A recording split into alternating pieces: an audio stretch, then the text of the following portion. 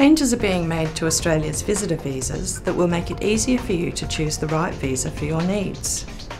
The new visitor subclass 600 visa replaces the old tourist subclass 676 visa, sponsored family visitor subclass 679 visa, business short stay subclass 456 visa and sponsored business visitor short stay subclass 459 visa. The new visitor subclass 600 visa, which consists of 4 streams, is for people who want to come to Australia for tourism or business purposes. If you're intending to carry out short-term, non-ongoing, highly specialised work, you should apply for the new temporary work short stay activity visa, subclass 400. The first stream, the business visitor stream, allows business people to make a short business visit to Australia.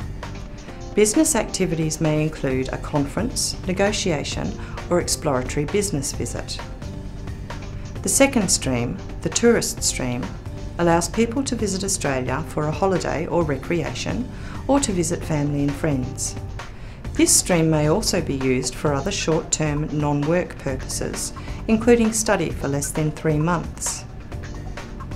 The third stream, the sponsored family stream, allows people to travel to Australia to take a holiday or visit their family.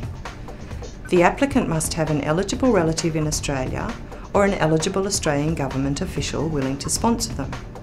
The sponsor provides a guarantee that their visitor will leave Australia before their visa expires.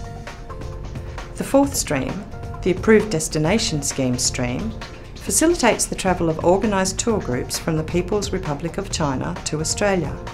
The Approved Destination Scheme provides streamlined travel opportunities for Chinese tour groups while ensuring the integrity of Australia's visitor visa program.